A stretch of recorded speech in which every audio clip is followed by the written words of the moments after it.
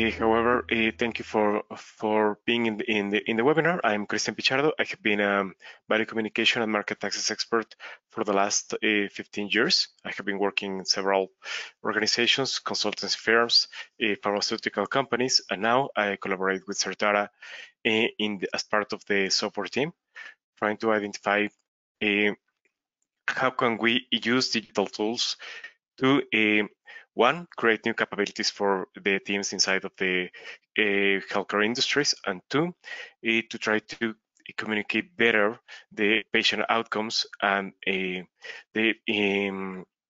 metrics that are important for the other stakeholders as payers and policymakers. So we will start our webinar, and we will talk about the transformation of several of these roles.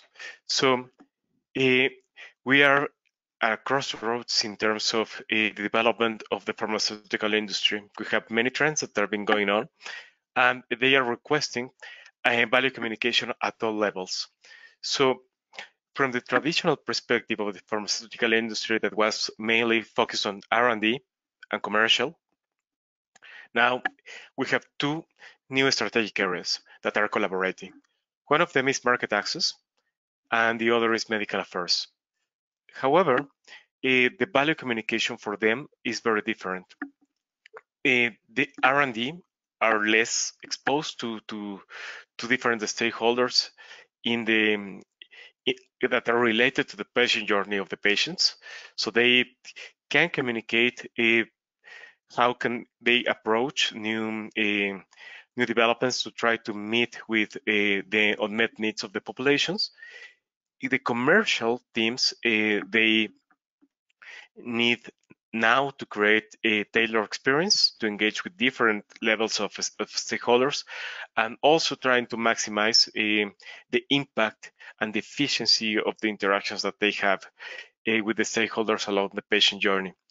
For market access, the value communication, it's more about trying to capitalize the commercial opportunities that are now being covered or blocked by access barriers. As you know, 90% of the pharmaceutical sales depend on public or private payers, so market access has become a crucial task for the medical affairs team and also for the commercial and R&D teams. In terms of medical affairs, if we have, and we will focus on that in this webinar, we are seeing a huge transformation. Previously, the role of medical affairs was more very focused on evidence, very focused on being the experts on the product and the disease. But now, the medical affairs role has been evolving, and it has to incorporate data that comes from the patients, real-world evidence, data from electronic medical records, data from patient-reported outcomes that might not be collected during the clinical trials stages. But also, they had to find a way to mine this data, to communicate it in a comprehensive way, so it can impact and resonate with different audiences. And this is because the organizations, the pharmaceutical organizations, have been changing in the way that they work and in the way that they engage with the real world, with the people in the market, and with the stakeholders that are responsible for the patient journey. So the organizations have been evolving from silos, like this was the traditional model of pharmaceutical organizations, and where they have these different levels of responsibilities, but and each of the areas was responsible for particular tasks. So the conversations in those organizations were very related to tasks, to trying to have deliverables. And for medical affairs, the implication was that the medical affairs teams were experts in scientific information, and that was their original role. However, as organizations started to move to respond to the challenges in access and the challenges in the patient journeys, a new role appeared that was the role of a steward for the market access area, and market access were responsible to trying to communicate value and to trying to harmonize the value that was communicated for their different roles. So market access was the first support role that was evolving into this more strategic role. And medical affairs had a responsibility to be to provide good guidance. It was consulted to validate the assumptions, and it was like requested to engage in very specific conversations with stakeholders. However, it was still a supporting role. Now, in the new approach to pharmaceutical organizations, everything is more patient or system centered. So, market access has started to be a part of the plans of all the organizations, and medical affairs is not the exception. So, this transformation in the organizations has changed the medical affairs role. Now, the medical affairs role has to not only be the expert in the disease, but it has to create a value through different new activities, and we will see them in detail. So let me show them to you. So these are the different new expected tasks and roles for medical affairs. It's expected that medical affairs have a more strategic role, that it can collaborate with other functions, but not from the expert perspective, but from providing valuable advice about product development, clinical trial design, and most important for the affiliates, life cycle management. How can we better position a product? How can we better communicate the unmet need of a particular patient? But also evidence generation and communication. Now, evidence data is very fragmented, is very decentralized. So the medical affairs teams are now very responsible for identifying those data sources and trying to find a way to incorporate them in a plan to support value communication and differentiation. It's not that medical affairs will have a commercial role or that they will create medical marketing. No, it's more about trying to identify the data that it's available to convey messages about the unmet need, the disease, and the outcomes that the patients are having in the real world. But also, medical affairs is now more responsible of disseminating the scientific data. So it's not that they just are going to be consulted by the marketing teams, but that they have to incorporate communication plans into the medical plans. Also, they have to engage with key opinion leaders. That was like part of the traditional role of medical affairs, but now it's not only about trying to gather requests from the key opinion leaders and trying to facilitate things for them, but also trying to disseminate scientific knowledge and gather feedback from them to try to inform the strategic approaches of the rest of the organization. Naturally, medical education is part of the expected role, and also trying to identify efficient ways to communicate data and to educate healthcare professionals. Also, the collaboration with regulatory interactions and presentations with regulatory authorities. Also engaging with patient advocacy groups, trying to gather insights from patients from a compliant perspective, and trying to incorporate the patient-reported outcomes as part of the medical and evidence plans. As we have said before, market access is one of the key tasks or key activities for pharmaceutical organizations, given the dependence in the commercial dependence on payers. So medical affairs has to incorporate better in the market access plans through one, building together the clinical value story, building together the messages about the unmet needs that patients and prescribers are having and other providers are having in the particular diseases that they are targeting, and also trying to engage with different stakeholders to communicate the messages that are more medical related. And on the other hand, we have as a final tasks the activity that was previously assigned to the role about medical information and how can we deliver medical information from expert perspective to different stakeholders. So we see that we have 4 pillars: scientific expertise, evidence generation, stakeholder engagement, and patient centricity as the new pillars of the medical affairs role as a more strategic role. However, how are we doing it? What's the outcome of this new role? So McKinsey performed a survey with different stakeholders to try to identify which is the current level of those engagements. It seems that medical affairs has an opportunity area to try to improve the quality and the satisfaction of the interactions. And it's natural. The world has been evolving.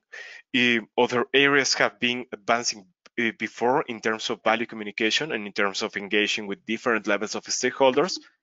And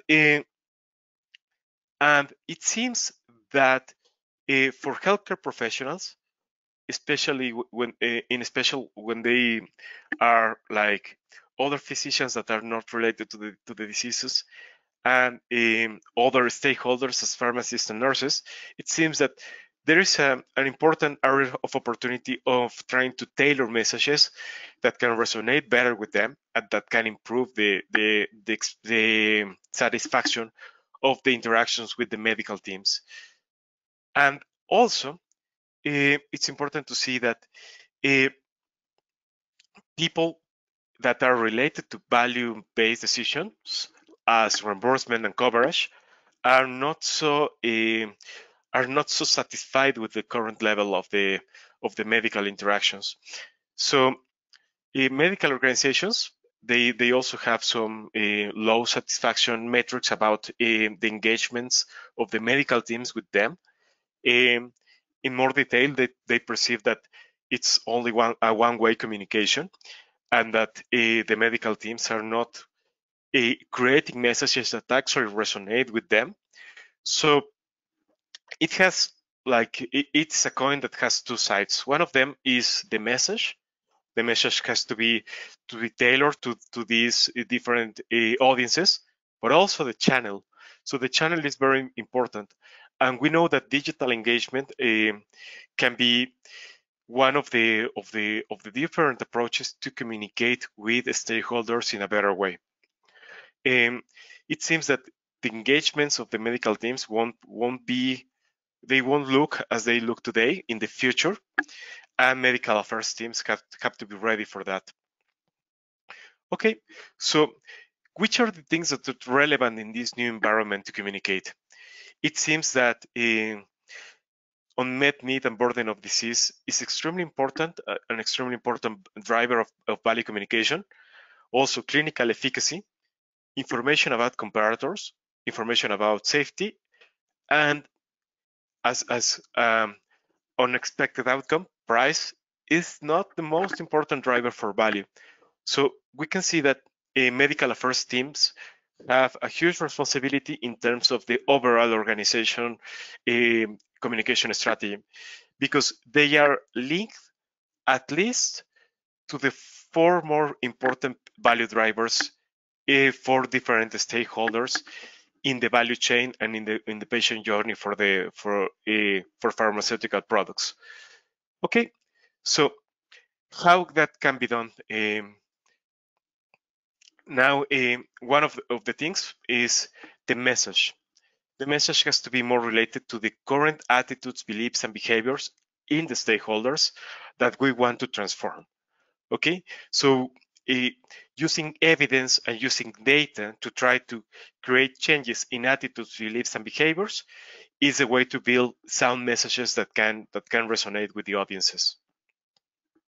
Okay, so but that's about the message. But we also have challenges about the channel. So our value communicators as medical affairs managers are part of that set. They depend on the story, and they also depend on the supporting evidence. Okay, but they have to engage with different levels of stakeholders. There are several archetypes, and all of them have the different preferences for receiving information. So when we think about the message, we have to think also in the channel at the same time. And we also have to take into consideration that we are not the only ones that are going to engage with these different stakeholders. So when we think about the message and the channel, we have to think about how can we differentiate in our communication with these different stakeholders. However, the tools that we commonly use are mostly PowerPoint presentations, some interactive PDFs, of course, reports of the clinical trials, papers, some executive summaries, but that's 90% of the tools that the medical affairs teams are using to communicate medical value. And now that leaves us with a lot of gaps in terms of the quality of the engagements. So we need to find tools that can create a balance between flexibility in storytelling, the visual, the look and feel, the ability to calculate or to show different scenarios. For example, we want to show, instead of a forest plot, that to convey the message that our products are, that the benefits are very, that they hold in different populations. We can create calculations that can show the impact in terms of response and in terms of survival for different of these groups. So and we can also create messages that are linked to different subpopulations, but then we will need a channel to communicate those messages in the right way. And now we will talk about base case that can be used for achieving those purposes. So base case has 3 layers. The first one is the device. It can be used in different devices, in web. It can be used in an iPad. Here I am using base case, in fact, for this presentation. So I'm using it from a web browser, but it can be used in different devices. So medical teams, MSLs, medical affairs managers can have it in an iPad or can use it in different using different devices. And it can create interactive storytelling, so you can go through different layers of content. You can have all your clinical information in a single tool, but then have different layers of it to communicate it. You can have different navigation steps, so you can incorporate a different clinical trials. You can incorporate real world evidence. You can incorporate patient reported outcomes in a single tool, and then use them as needed with those different stakeholders. And also, it's interesting that you can include, you can integrate with spreadsheets. So for example, if you have information about different subpopulations, different subgroups, or if you want, for example, to estimate the impact for a patient following a particular treatment sequence instead of another, you can use a simple Excel, and then you can upload it to the tool, and you can use it to communicate the information that you want to transmit to the audiences. Okay, and you can create a lot of tools using this kind of platform. I have used it for creating our presentation, the webinar that you are attending today. But you can create dosing and prescription calculators. You can, for example, have a map of different locations to try to convey information about the difference in epidemiology, the difference in prevalence, in incidence, the difference in identified cases for orphan diseases. So you can create different kinds of information. You can also create simple toolkits that can have all your clinical information, all your clinical collaterals, videos, audio inside of the same tool. You can create calculators to estimate candidate populations or to estimate the information about the different approaches for treatment. You can create also additional information about disease burden, unmet need, the adequate profiles of your candidate patients. And you can also use it to collect data from the stakeholders and from hospitals. So if you are trying to collect patient-reported outcomes or the physician's experiences with some of the steps in the patient journey, you can use a tool, a digital tool to guide those engagements. So as a summary, we have um, we have an evolving role of the medical affairs area, and that it's very based on value communication and in incorporating data from different sources to try to create a story that is aligned with the rest of the organization and that can help to change attitude, beliefs, and behaviors of different stakeholders to try to overcome those barriers along the patient journey. And I will. We have a video, but I think that we have almost ended. But it's just a way for you to see that we can incorporate different media as part of the tools. It's a summary of the things that we have seen about the platform, and the webinar was more about this transformation of the medical role for value communication. But of course, if you want to have additional information about base case, we can schedule a call and we can schedule some time for you to show us your challenges and for us to try to think in some ways that we can create tools to help you engage in a better way with the stakeholders.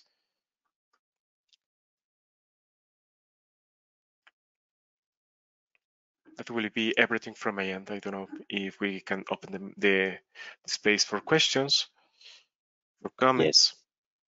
Yes, Christian. Thank you very much for the input. It was super insightful. Great presentation. Thanks. And we indeed have some questions. As a reminder, please submit your questions through the chat pane and we will address them. A couple of questions already came through. And let's start with this one. Can we use complicated functions like Excel sheets on base case? Yes, of course. In my previous experiences, we were collecting a lot of data from different centers, and then we needed to estimate the impact on some outcomes for patients in those centers.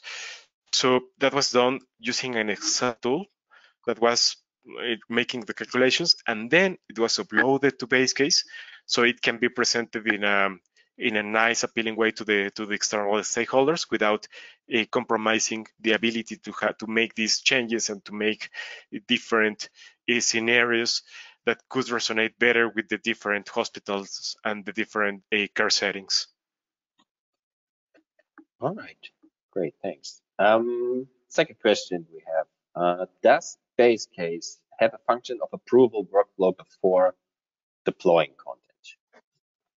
Yes, as we know, all the content for medical engagement has to be approved through internal and external regulatory processes.